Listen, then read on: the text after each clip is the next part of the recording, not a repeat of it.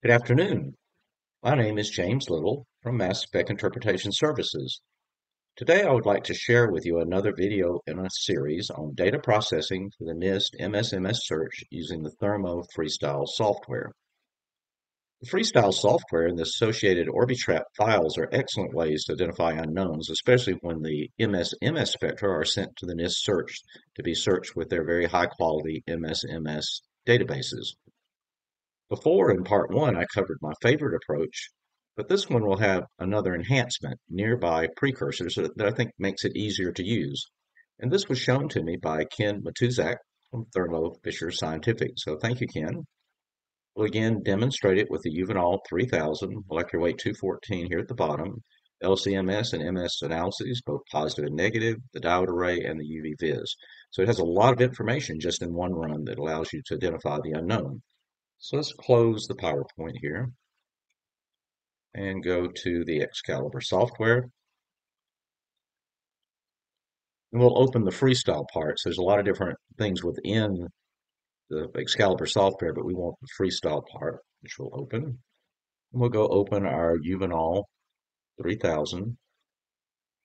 And again, what you get up initially is the whole chromatogram with the positive and the negative MS and the positive and negative MSMS. So it's all together. So you have to parse it out.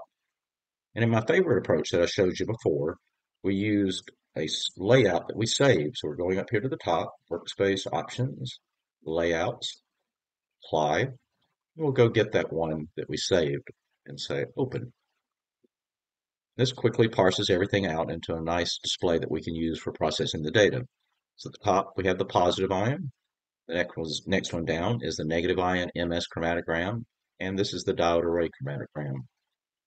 So need to express a couple of things here that are very important. You cannot do nearby precursor when you, in the MS mode, when you use the average function. So do not average the positive or negative ion chromatogram to do it. You can only single click on it to get the spectrum.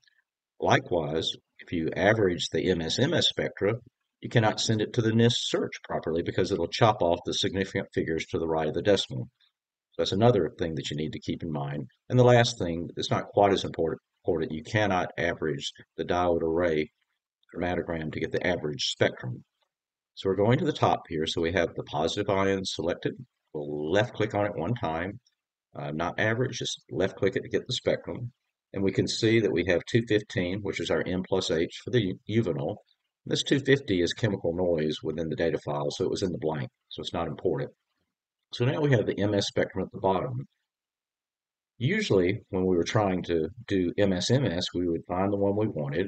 We'd come down to the bottom where our ranges are, and you'd click on the pull down add arrow here, and you'd have to go find the 215 in the positive ion mode. You can see there's a lot of different MSMS spectra that it acquired in this non-targeted data file, so it takes a while to do that. So it'd be nice if we could skip that part, and that's what the nearby precursors allow you to do.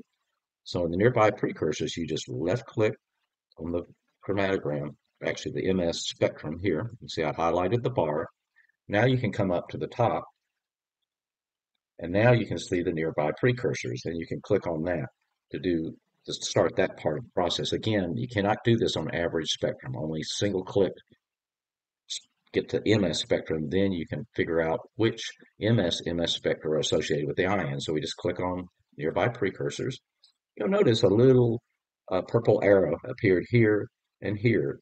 And even here it's saying that all those ions that have a little purple circle, the data system, when it acquired the data file, acquired an MS spectrum for that component. And if you just double left click, not single, but double left click, while you got the bar highlighted here, and over to the side, you'll get the MSMS spectrum for the 215 ion. So that's very easy. If you want to get the one for the 250, just double left click on it. It would show up over to the side also.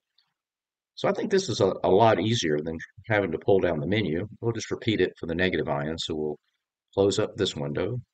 We'll close up this window. Now we'll go up to the negative ion MS chromatogram at the top. Just single left click. Can't do an average. You'll see we got the M minus H for the 213 ion. or the uvinal, so that's good. If we come down here and highlight this bar, you got to make sure you highlight it to make it active.